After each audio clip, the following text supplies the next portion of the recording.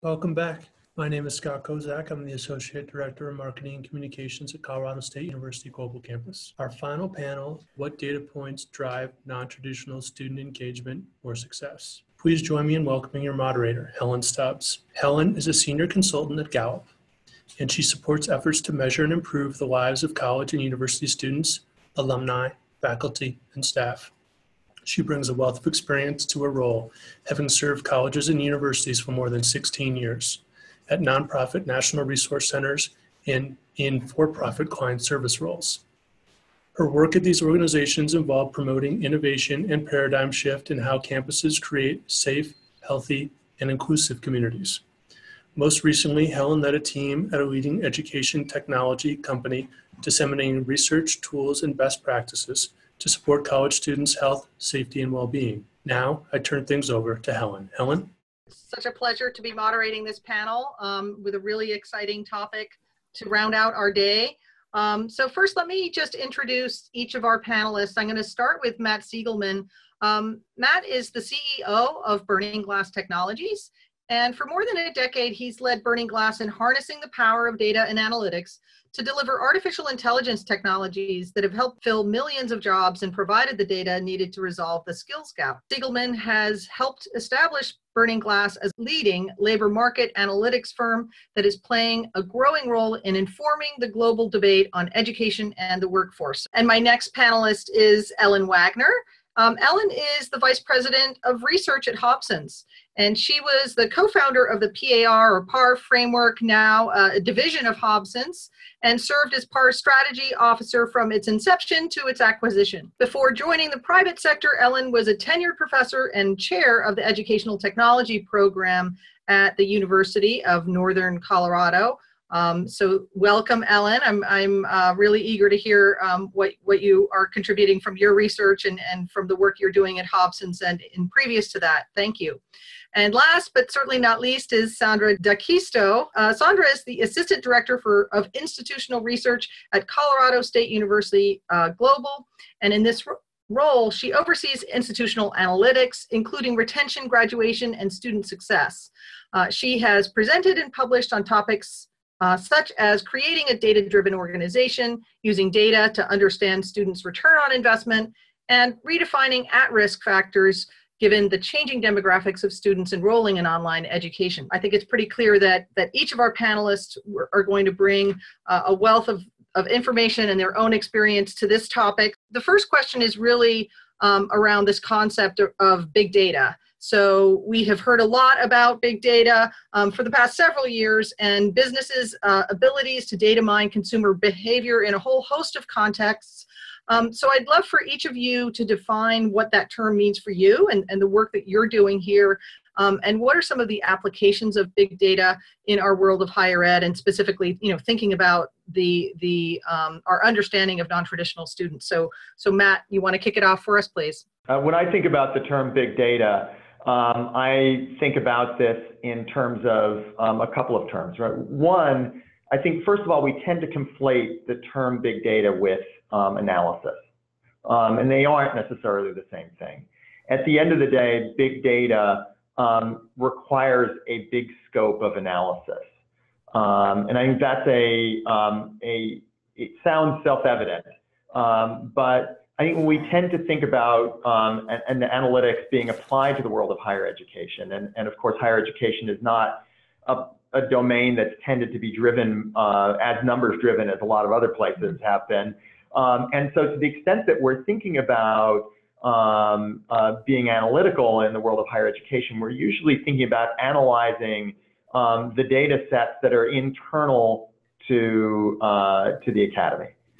So whether those be the data that are inside a student information system, the data that reside within transcripting systems, or all the sort of data sets that tend to be accessible for ready analysis. The reality, of course, is that any higher education institution exists in a much broader context than its own information systems. Among other things, a higher education institution and its programs live within the job market, and we know that increasingly, for students particularly working learners, but really across the board, students are very sensitive to questions of how a degree is going to get them ahead. To date, I think it's really only been very progressive schools that have really been taking a look at the data around the job market and applying that to understand where are the programs that we offer, where are they aligned with the market, where are they out of whack with the market, how do we identify better opportunities for programs. Those are the kinds of scopes that, how do we make sure that those programs are constructed in a way that better assures student success. Those are the kinds of questions that big data analysis is designed to inform. So that big scope of, that broader scope of analysis than just what's inside is an important facet of it. The other facet of what I see when I think of big data being applied in higher education is, and really across the board, is the recognition that big data is oriented not toward big action, but toward small action. I think when we look at the kinds of analyses that big data informs, it's really about getting a lot more personalized around specific programs, around specific students, around specific points of intersection between education and careers, and the kinds of remediations that we might take from that, around how an individual student might change lanes, about the last mile skills that make the difference between a student performing well in the job market and a student being underemployed. Those are things which are pretty small. They're very granular. And I think that's the beauty of big data, is that it lends itself toward granular micro insight. Thanks so much for that. So Ellen, do you want to take it next, please, and offer your insight and your perspective on this concept of big data? I got involved in doing some of this work looking into big data, not so much from having been an academic. As you mentioned, I had jumped into this work as a professor, but I would say about 20 years ago or so, I was actually working in commercial software. I actually worked at companies like Adobe Systems. And I will tell you that when you start working in software companies like that, when you look at something like big data and you're working across multiple industries, you find, as Matt was suggesting, you pull large amounts of data from looking at transactional information. So when you look across the true use of big data, it's typically not for things like education. In fact, in education, we don't really use big data in the way that you do in retail, or in the way that you do in, say, in telecommunications, where trillions and trillions of transactions can be compiled in ways that we in education really can't use the data, because we're dealing with people. We're not dealing with transactions. So for those of us who think we in education are really using big data to do our work, we in education really can't do that to the degree that many of us think we can. And I will illustrate this point by sharing a story that really brought this home for me about 8 years ago, when a colleague of mine, a fellow by the name of Phil Ice, was speaking to a collection, a conference of educators, and he made the point that mathematically speaking, and really this is what big data does, is it brings mathematical sensibilities to doing the analyses that Matt mentioned. Mathematically speaking, a point of sale is identical to a learning outcome. And if you can imagine saying that to a group of educators, about brought the room down, because talking about it that way, mathematically speaking, a point of sale is not the same as a learning outcome. Except that when you bring these analytical methodologies to this conversation in big data, it actually is. So for educators to start using these techniques has really been a push-pull for us, because our work really hasn't reached that point yet. So what you're seeing in education right now is bringing little and medium and large sets of data to making decisions about our work in ways that is really quite different. So for many of us standing on the front edge of using data in very different ways, it's almost more of a methodological shift for many of us than it is trying to take this mathematical ability to use data. But in education, we're still not able to generalize like that. For us in education, trying to push the boundaries of generalizability is really what it's all about. So, exciting times for us, but these are baby steps in education for us, which is why I think it's very exciting, but which is why I think the stuff we're going to be talking about here as we move ahead is really where a lot of us are going to be able to stretch and grow and come up with new ways of being able to think differently about our practices. Great. Thank you so much. I really appreciate that. And Sondra, given your work, and I'm curious to hear what your take is and your perspective of this concept of big data and how you view that and how you're applying it to the work that you're doing. I echo what Ellen had said, that in many ways higher ed has kind of come late to the big data game, and we're really just now, yes, some schools have really been, like she said, on the forefront of it, but for the vast majority, especially those schools that tend to be much more traditional focused, these are whole new ideas. People sometimes don't even know really how to think about it, how to use data, how to make decisions that are actionable, and then reevaluate to see if the data have improved. So to answer your actual question, what I would say here at CSU Global, we try to bring in all of the data that we can from all kinds of places. And some of that is from our learning management system, as far as patterns of students logging in, where they're going, interacting, so on and so forth. And some of it is data, like the Burning Glass data, and looking at skills out there and where our graduates have been placed. And we try to put all of that together to understand what students need, recognizing that our students are perhaps different now than they were 10 years ago. And how do we make sure that they have a return on investment and it's meaningful experience, and that they get a job that they want, or that they advance their career in the way they want. So for us, it's trying to put together all of these, in many ways still small and medium, but more than we've ever had, put all of those data sets together so that we can really understand students at a much more in-depth, detailed, and granular level than we ever have in the past. That's great. That's great. Well, I'm really looking forward to sort of diving into this further with each of you and hearing what you're learning through some of that examination. I want to now just shift it and I actually have a question for you, Ellen. And it's really just around sort of the value of the data, and if you could just provide a glimpse of how you're using the data to provide a perspective in terms of the various stages of a student life cycle, from all the way from the research around enrollment and maybe even pre-enrollment, all the way through to completion, and maybe even beyond that if you're collecting data around some of those outcomes. So would really love to hear kind of how you're employing data at each of those stages in the life cycle. You bet. I'm going to do something daring here, which is I'm going to share my screen real quickly and just show you a diagram. How's that for using the technology, pushing the envelope here a little bit. Share with you this particular little arc of student success, because we are using this type of information, as you were saying.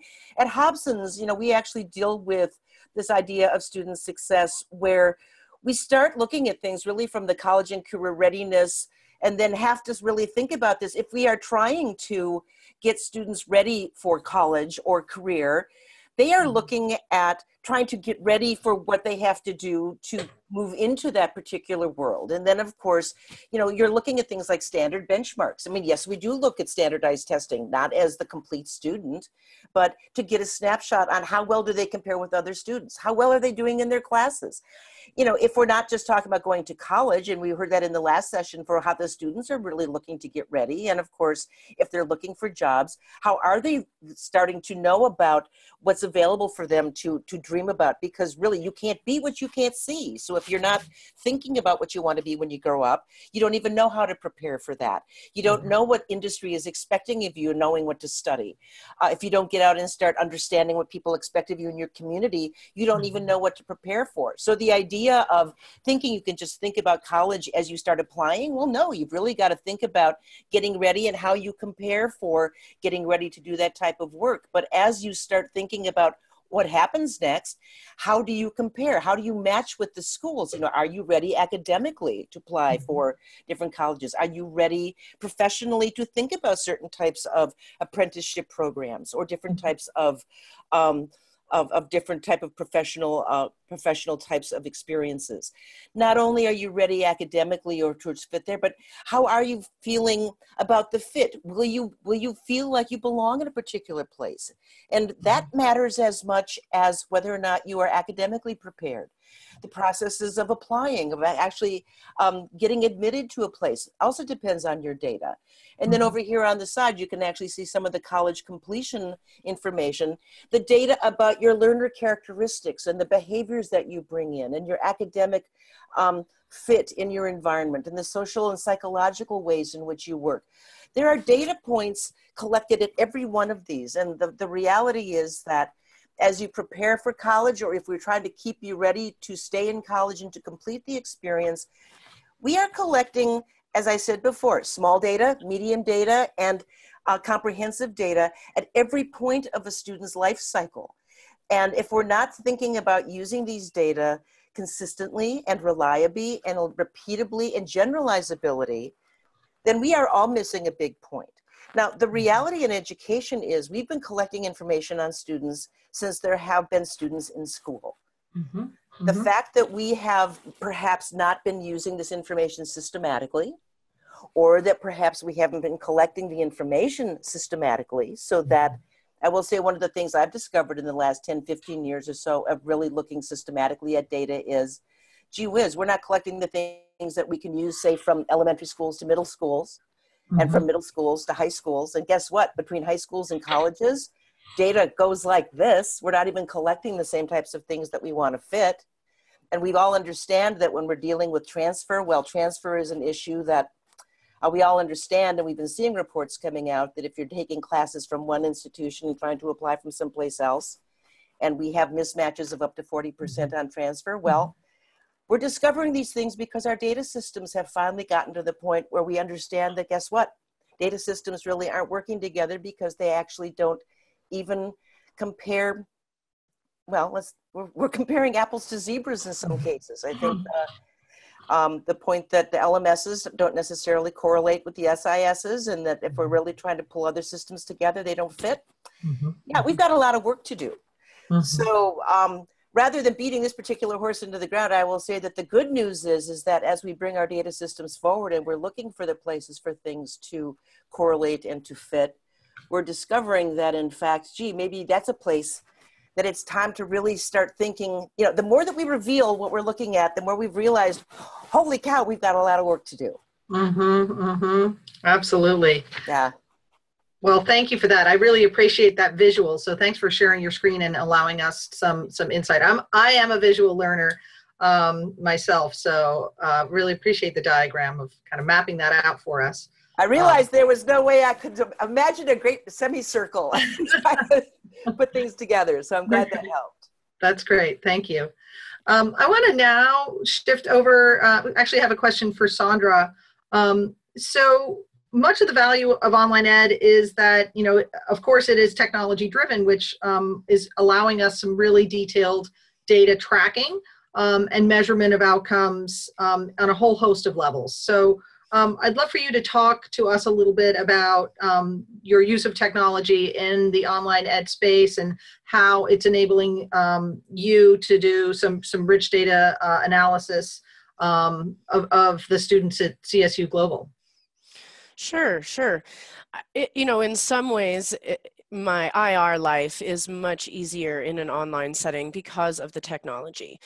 For instance, in my old traditional on-ground campus life, you basically had to have faculty members collect assessments on paper or in Excel.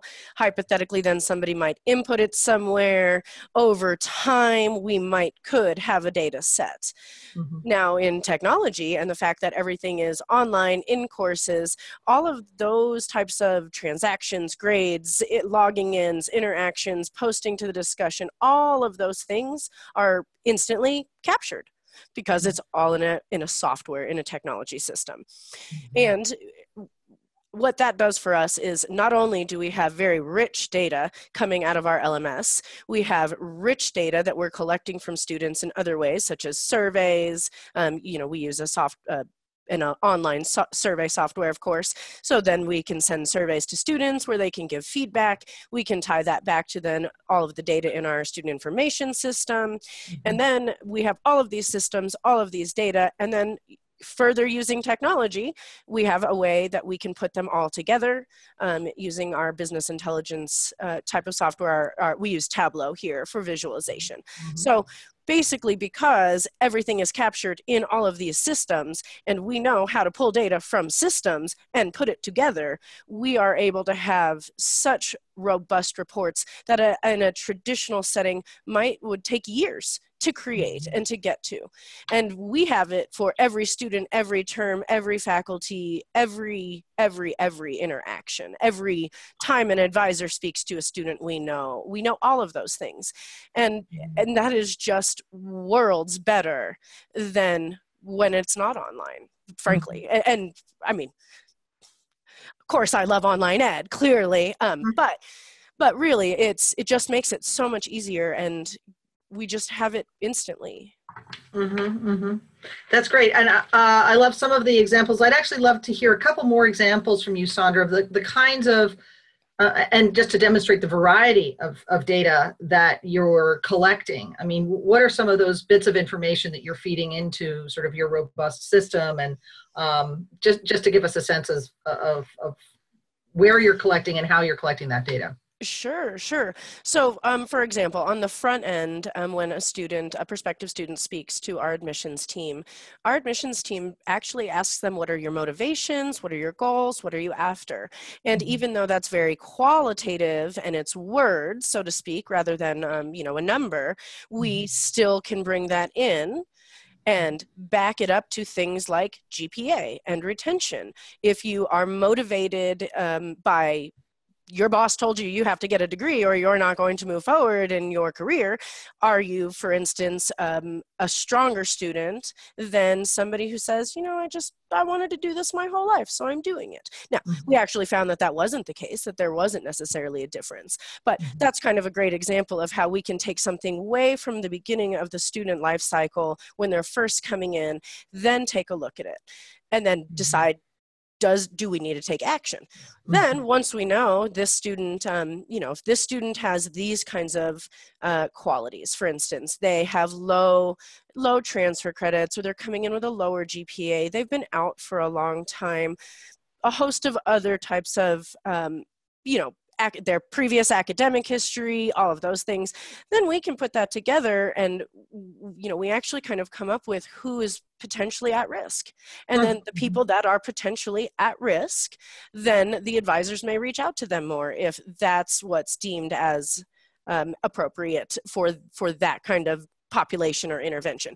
Or similarly, for some of our other populations, we've put them into a special version of a course that would be a little more high touch, because those students, through the data, we know are at risk because they need a little higher touch. So we collect all of this, put things together, put data from the front end, then take a look at their interactions with their advisors, their faculty. Are they logging into the class? Yes. Okay, you're good.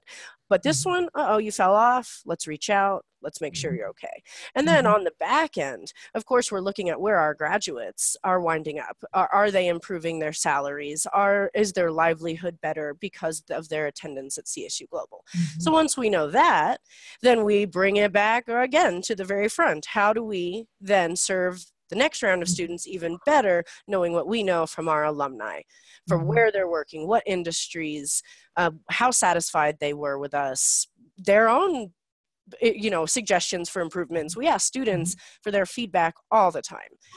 So it's hopefully that answered your question with some examples. But it's I get so excited. I stumble over my words. I get so excited about the data because it's just, like I say, in a traditional setting, you just can't get all of that together.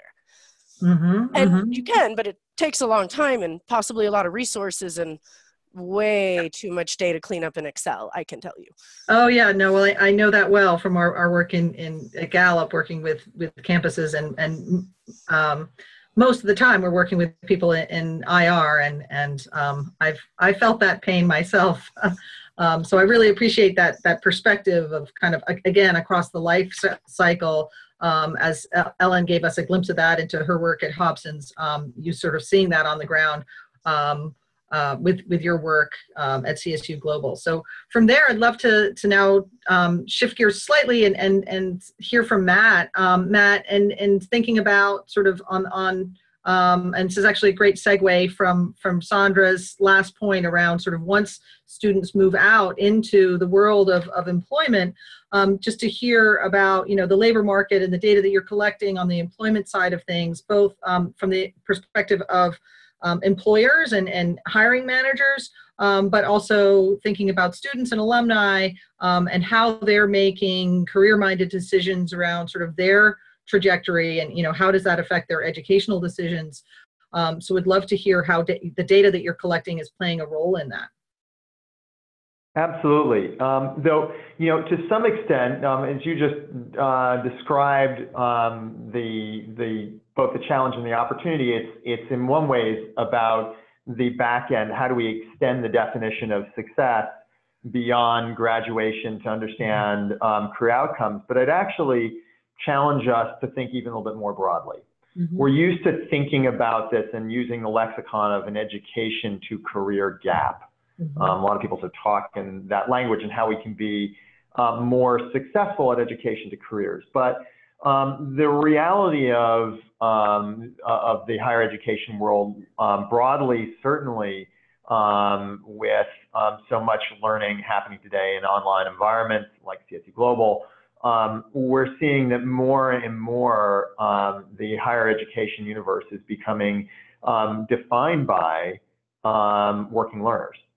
Mm-hmm. And in the world of working learners, it's not really about education to careers. It is about career to education to career, or perhaps actually even more precisely thinking about these as parallel lines. And I think Sondra was talking a little bit about that, about understanding what is somebody's employment trajectory, what are their employment motivations, are they here for self-actualization, or are they here because they're looking to get ahead in their career? And increasingly, we know that for working learners, many of them are really motivated primarily by that opportunity to either move up within their career, to be able to at least stay in place in careers where employers are saying, hey, you can't even stay if you don't have a bachelor's degree, or about how to actually affect some career mobility. In any of those kinds of frames, I mean, it's important to think about what's that starting point. Now, one of the reasons I want us to sort of think about it in those terms, and why the vocabulary is actually really important here, is that when we think about the world of employment and education being parallel lines, it changes, it really essentially challenges the structure and the granularity of education in some pretty significant ways, such that education increasingly really becomes defined by a currency of skills rather than degrees.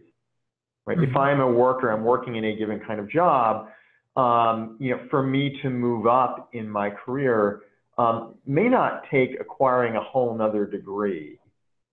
It takes acquiring sets of skills.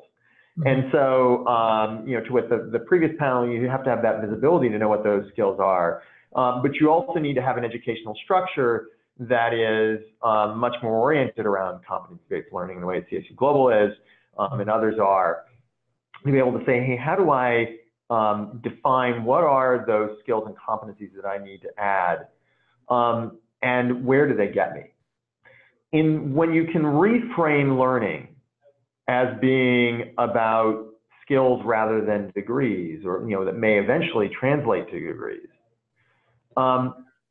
it opens up sort of a fabulous set of possibilities, because what it tells you actually is that learning is the unique opportunity that people have to arbitrage in themselves. right? I can be in my current job. Let's say I'm a graphic designer and I'm making $54,000 a year.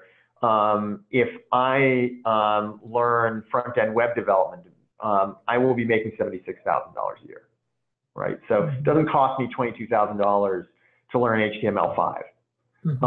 And so, and the list goes on, and it's really sort of any part of the educational spectrum of the career spectrum, of the educational spectrum. These kinds of arbitrage opportunities exist. If I'm an admin, learning Salesforce gives me a $5,000 premium.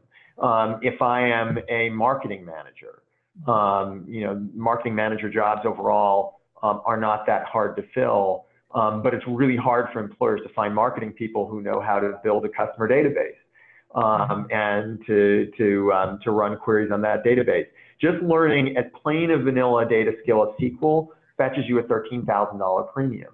Right? So when you can start to deconstruct the university and recognize the university has this wealth of content that's really valuable to learners, it's valuable to employers, and start to make that, just create smaller bundles that are oriented toward career mobility and career transition, it opens up, first of all, a huge set of revenue opportunities for schools, but even more powerfully for learners and employers, it allows higher education institutions to be critical partners for employers as they sort of look to continue to increase the productivity and skill level of their employees, and for learners to make sure that they actually are activating themselves over the course of a career. That's great. So I love that shift that you've just articulated in thinking more about sort of specific skill sets or even a particular skill and how that can really help advance somebody and their own marketability and their career. And how do you think by and large higher ed is doing in terms of articulating that value, the value to non-traditional learners? And where is that working well, do you think? I think it's still pretty early days for most institutions. I think for the most part, higher education institutions lack both the structures to serve working learners and also the vocabulary. I think vocabulary matters so much here because again, as I mentioned before, in a lot of cases the content's there, but we're not really calling out its career value. And so that makes it very difficult for working learners to say, hey, look, this is why I should pursue this degree. This is why I should pursue this course, because it's going to help me accrue a set of skills. And so, we lack both the articulation of that, that sort of job market vocabulary around learning. And then I think there's a great opportunity that we're working with some universities to track right now, or to crack right now rather, which is how do you help somebody understand the universe of upward opportunities as relates to them? This gets back to the notion that big data is really about small or personalized or micro decisions, right? So for me, if I'm working to go use that as an example again of a marketing manager, right? Here's the kind of directions I can go. And here's therefore the specific skill prescriptions, if you will, that I need to acquire. And so I think we're starting to work with some universities to make sure that they can have that conversation with students on the way in, so they can sort of come up with a personalized prescription for upward mobility and translate that to learning. Now, one thing I do want to point out, it's easy to look at this and say, well, gee, he's saying it's skills, not degrees, and therefore universities are at a disadvantage here because there's boot camps and there's MOOCs and others who have really sort of built their business models around sort of micro learning, or tapas learning, as I like to call it. Tastes better. The thing to bear in mind, though, is that while the currency of learning needs to be about skills, the degrees still matter. And so the ability to take a traditional university structure and a traditional university catalog in its full breadth and be able to translate it to a competency-based structure where people are still acquiring Carnegie units, essentially, is really powerful. And I think ultimately I would not count out universities. Great. I see you're trying to interject, Ellen, so while Matt takes a break there and gets some water. Well, Ellen, yeah. It's not so much interject as it is, I think Matt made a point that these are different business models and that this has been a huge transition for universities to even think about business models. My days back in universities, not so long ago, was that if you were in a university and you were thinking about business models, you were in a part of the university that was considered non-traditional. That the traditional institution, in fact, was in the business of doing very different things. So without judgment, I think we are talking about a very different shift, and that the online institutional model was the one that, in fact, has forced a very different conversation.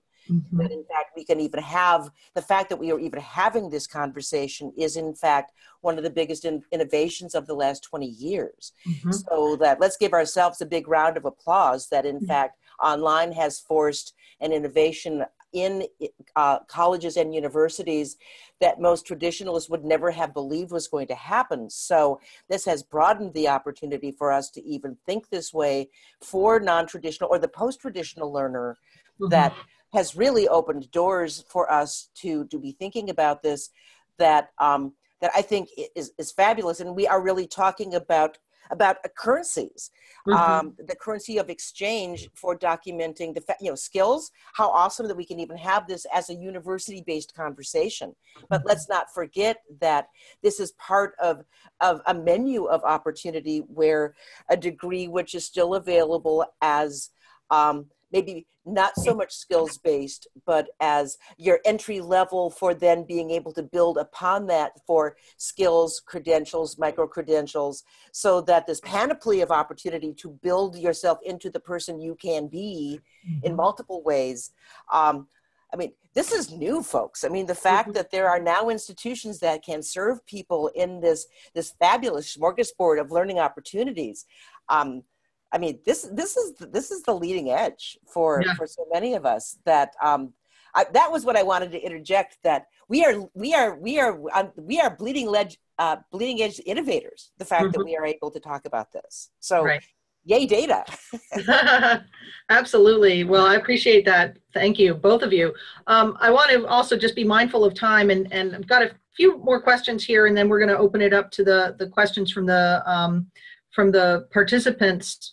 So thinking about some of the outcomes that I think that the higher ed has really struggled with, specifically student retention and graduation rates, and the challenge that they have posed, what role can data play in developing solutions and really allowing us to focus and hone in on the right, sort of points of inflection, if it as you might, sort of think about how we create solutions around those. So I'll open it up to whomever. I see Matt, you're looking like you've got something to offer here, and then we'll open it to the others. For sure. So when I think about retention, one of the first things that I think is important to bear in mind is that retention starts in enrollment. When we can do a better job of pairing people with the right sets of programs, when we can help people make eyes wide open decisions about what they're going to do, it goes a huge way toward improving ultimate completion outcomes. I think one of the other key facets, and again, this is full life cycle that I think is really important. There's been so much progress made on retention around being able to analyze and some of the kinds of things that, like in Starfish, like being able to look at how students are doing in their courses and all that kind of stuff. One thing which I think is a important element of this as well, is really, again, thinking about the structure, or again, the business model of education. And I think about, one of the biggest challenges for higher education, and again, this is true across the board, it's especially true for working learners, is that it is a supreme exercise in deferred gratification. Right? You're going to start a program, and it's going to be multiple years before, even if, let's say, you're a stop out and you've got 80 credit hours, and you're going to do another, you're going to go down the rest of the road. You're working, right? So this is not something that's going to happen in a semester or two in most cases. And so as a result, it's easy for, as the saying goes, for life to get in the way. And I think one of the opportunities here is to crack that deferred gratification cycle by being able to call out and signpost for learners why they're learning what they're learning, how it relates to their end goals. And ideally, again, if you can create a frame that ensures that they are acquiring skills that are in a sequence that makes them usable, then right out the gate, they are very quickly accruing benefit from what they're doing. So it's not, hey, trust us, eat kale and at some point down the road, you'll have big muscles, or you'll live an extra 10 years, 40 or 50 years from now. But instead it's saying, hey, look, right away, here's something that's some benefit that's going to accrue. When we can change the language and the structure of higher education to attach much more to the language and structure of work, I think we'll score some huge goals from a retention perspective. Huge win. Great. Thanks. Sondra, did you want to chime in there? Just thinking about retention and graduation, and how you all are thinking about that at CSU Global. Yes, I do actually want to jump in. So for us, I would say that traditional higher ed approached traditional students as if though they were the same. And it was this concept that when you are 18 to 23 and you are in college, you will behave this way, there'll be no parents, we have to do these things, and that's how you serve this entire population. But really, students are very different, and there's many, many populations. And now when we get to, quote unquote, the non-traditionals, or the new traditional, I say, we know that there are very different groups of people. They come from all walks of life. They have all kinds of challenges. So what we try to use our data for is to really understand certain populations, take a look at if for this segment and this population that struggles with this, how do we serve them? Instead of thinking, how do we serve all students? And we could never do that without the rich data that we have. We wouldn't have the insight that we have if we didn't collect as much as we do, because we are online and it comes so easy as a collection. But two, we don't know about these learners. It's not like when you go, you can read literature and all the answers are there. This is a population that no one knows. Really. And so now with these data, we're trying to understand, how do we serve individuals and not all students? And the same goes for graduation too. I mean, if you don't retain them, they're certainly not going to get their degree at the end. And so we look at short-term, long-term, we try to pinpoint at risk, like I said. So that's how we're using data to really drive retention and graduation. Great, thanks. How about you, Ellen? What would you offer? Sure. It's sort of an open question, but I mean, think about any other industry where if you were admitting people into your business and you had to let 40% of them go because of bad selection, I mean, what does that say about your industry? I mean, really, that's not on the students. That's sort of on us as educators, isn't it? I mean, that's just sort of that's not on the students. That's just really horrific selection processes on us. So I think that one of the best things about actually taking a really good look at our own practices, which we've been able to do now, once you take a look at the data, is that we had a chance to be able to say, oh, bad on us as deciders about how we were doing our own work. And I think that really that sort of self-reflection on our own practice has been one of the best things we could have been able to find out about ourselves, because once you see that, I think to Sondra's point,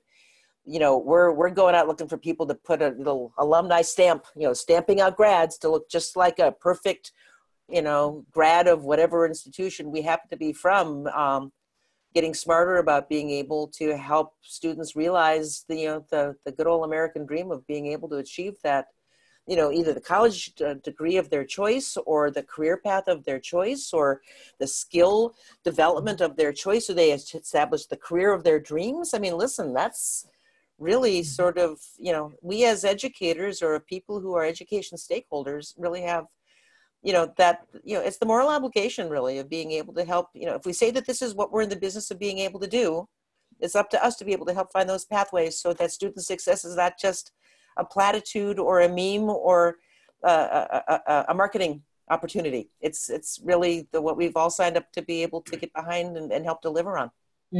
I love that. Yeah, thank you so much for reminding us, Ellen. Sometimes you can lose track, right, of the big mission, the bold mission here. I want to just, you know, being mindful of time, ask Scott if there are any questions coming in. I just have one question from the audience that I'd like to pose to the group, and then I'll hand it back to you, Helen. Okay, great. How can big data analysis help instructors personalize their instruction to students? So this sounds like a really good one for you, Sondra. Curious how you were thinking about sort of that concept of personalization. It sort of speaks to your previous point about kind of really honing in on individual student needs. In some ways, big data are like the little data too. As a faculty member, as you've taught a course, perhaps you teach a math course and you've taught it 1, 2, 3, 5, 10 times, you yourself kind of know, ooh, students didn't like that. Oh, that assignment, it really didn't work for them. Oh man, they bombed this piece of the test. We need to tweak some content in this regard so that they're better prepared. And so on a little scale, many faculty are doing that already, and they're already working towards personalizing and understanding their students and tweaking things. On a big scale though, when you're really talking about big data, and in our context, in the online setting, now we can look across age populations, groups of students. So, you know, if you have a class that's abundantly military, you will be more prepared to know how to serve military because we are sharing data with faculty, understanding the challenges that maybe are unique to military students, for instance.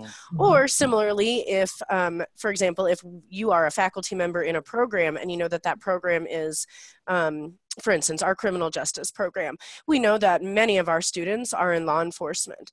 Like, they may come with similar challenges to military students based on what kinds of jobs they have. So faculty, at least in our context, because we can look at whole populations, their interactions in courses, what kinds of assignments they like, what they don't like, what discussion questions just didn't spark any interest versus what questions really got a whole course lit up. Then we can share that with other faculty members. Then we can add it into other courses. And it really just becomes this robust list of best practices that we know work for our students, and then we can share it with faculty across the board. But don't underestimate the little data too, because I think that faculty are on the front lines always with our students, and they know often if things need to change or what the best is. It's just nice that we have it across all courses, all levels, all programs, all students, all faculty. Yeah, and to Helen, to Sondra's point, it's the insights that we get from these data, which I think are sometimes the more important part of actionability. And I think that, because that was a point that Sondra had made early on, part of what has been so exciting about these data really is that we can take action, we can do something about it. And sometimes it's just the insight that we get from seeing things differently. Sometimes that we see a pattern we didn't see before, and we think about it in a different way. And sometimes it's just that insight that helps us see things differently. We get to shift our perspectives, and sometimes that's the richest finding of all. Right. That we should never look past the fact that seeing things differently is sometimes just the catalyst we need for being able to bring a whole new way of thinking about our work in really different ways. That's great. Yeah, I love that. And really, I think speaks to the value of just both the big data and the little data together, and kind of how they can come together to really help us improve our own practice over time. So one last question, and then we can release folks to the rest of their day. And this is sort of now looking, we talked about retention and graduation, sort of looking at other kinds of graduate outcomes. And do you think universities are doing a good job of measuring graduate outcomes? I know that that's certainly something that Gallup has spent a lot of time focusing on and sort of shifting the conversation around. But how do you think campuses, or rather universities, I should say, are making the data around graduate outcomes readily available to not only prospective students but also to employers? How might it be improved?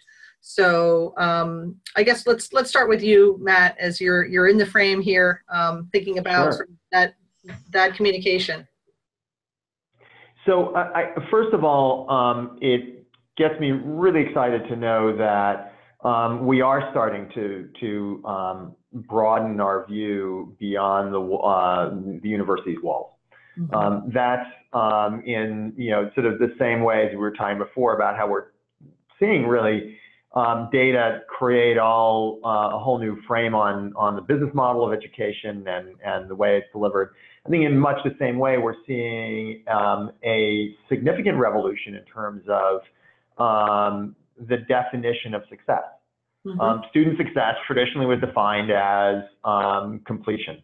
And I think we're now increasingly, in some cases, it's a legislative focus, but I think in a lot of cases, it's because the silver lining of the very dark cloud of the Great Recession and its anemic recovery has been that students and prospective students, even more importantly, are asking tough questions about where it's going to take me.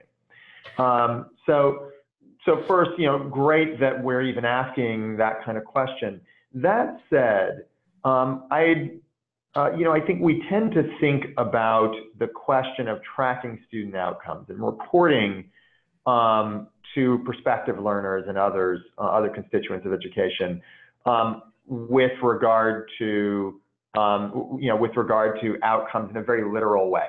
Right? So we say, okay, well, let's track what happens with people over time, and then let's see where they go. And logically, that makes a lot of sense until you start thinking about it. First of all of us in the field know that that's a really hard thing to do.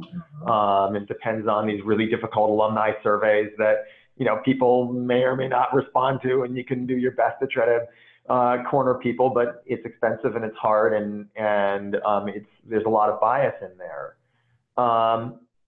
Or you can say, hey, look, and then one other thing, another issue then, is that intrinsically, now that now I've watched a cohort of people over the course of 10 years, and now I know what happens to people 10 years out. Well, doesn't that mean I'm driving the car in the rearview mirror? I know how a cohort of students who started in 2007 have borne out in 2017, but I actually don't know how my program is performing today. And the market is very dynamic, right? So whether a program was aligned in 2007 may or may not mean whether it's aligned in 2017. So the good news is, I think there's actually much more efficient, much more real-time ways of looking at this stuff. And at some level, it's imperfect to say, hey, how well lined up is what I'm teaching with what the market is looking for? It is certainly an imperfect proxy, but I would say it is actually a dramatically better proxy, nonetheless, than relying on what the market was looking for 10 years out. And so being able to simply report on what's the career value of the program that you're thinking about, in terms of how much demand there is in your local market, what kind of compensation those kinds of careers are going to offer at the entry level, and then to people with some level of experience. And then how much are the individual skills that comprise that program worth? So again, that you can actually think about this in more granular terms. That stuff that can be tracked right out the gate doesn't require a huge investment. And I think actually can be a lot more instructive for learners and prospective learners than what happened 10 years ago. That's great. Ellen, did you have something to share? Okay. How about you, Sondra? Were you? Sure. I feel like I always have a little something to say. I would say, in general, there are some schools that are doing it great, and this is what is driving. I mean, for instance, CSU-Global, we are very driven by ensuring a return on investment, and that our programs are aligned, and that success is more than completion. But I would say that traditionally speaking, it's been a struggle. As Matt said, I mean, you could give a survey, and then you get the people that are so delighted and excited because they got a great new job, and so then it looks like everybody gets a great new job, when you didn't hear from maybe some of the students that really could give some good feedback or whatnot. I would say, though, that in the past, we didn't have any access. There wasn't great data to get other than a survey. Now, with organizations such as Burning Glass, for instance, there is just so much data, so rich insights that we can get because we have those types of data now. I mean, in the old days, you literally had a survey. That was it. Now you have services where you can actually look and see, where are your students employed. The students don't have to tell you. You can know because they have it on their LinkedIn. So, now we're in a place where the heat is on for the schools that aren't doing this, because students as consumers demand it. And it's awesome where we are, especially for some of us that have been on that cutting edge of it and, just trying to consume those data every second that we can.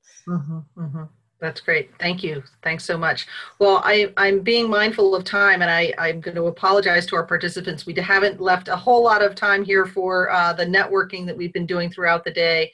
And I'm not sure, Scott, how we've done around, you said that you did have one question, and we've asked that. So hope that we've provided answers to everyone's questions here. This has been a really great panel. So thank you so much to the panelists for your sharing your insights here on such a really interesting topic. This has been wonderful. It has been fantastic, a great discussion. Thank you, Helen, Sondra, Matt, Ellen. It's been outstanding. Now it is time to conclude our conference for today. I want to offer our greatest thanks to all our speakers, panelists, and moderators for their time and participation. We learned a lot. It was great insights. I'd also like to thank all our participants for joining us today. I hope you found the information useful and insightful for your work. On behalf of everyone at Colorado State University Global Campus, thank you and goodbye.